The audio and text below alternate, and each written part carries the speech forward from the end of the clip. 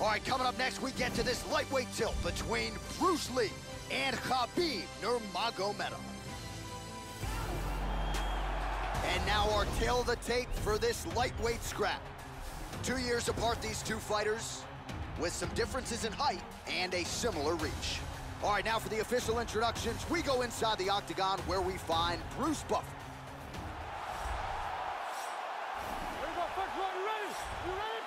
All right, the wait is over. We are underway here at the MGM Grand Garden Arena in Las Vegas.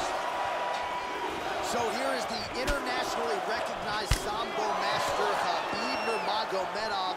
Used to wrestle bears. Thankfully, won't have to do that here tonight. Only taking on a human. Oh! He's got him hurt here. Tries a big hook to the head, but misses. And just like that, the fight is over. Beautiful strike here to end the fight early in the first. Well, Joe, we've talked a lot about his technique and how technical a striker he is, and that was really the shot heard around the world to get the finish here in the first round. Again, maybe he caught the guy cold a little bit. He didn't have a chance to warm up, but that is a huge result for him here tonight, and on the other side, he didn't take much damage. So, big, big win for him here tonight. Let's take a look at it from a different angle. So there he is as the celebration continues. A huge knockout for him here tonight. That could hold up as one of the better knockouts of the year.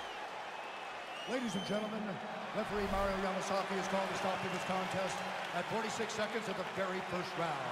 Declaring the winner by knockout, Bruce the Dragon Lee!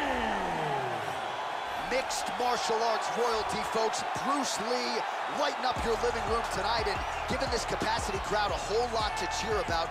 You know he's going to get everyone's best shot, but more often than not, Lee's skills are enough to root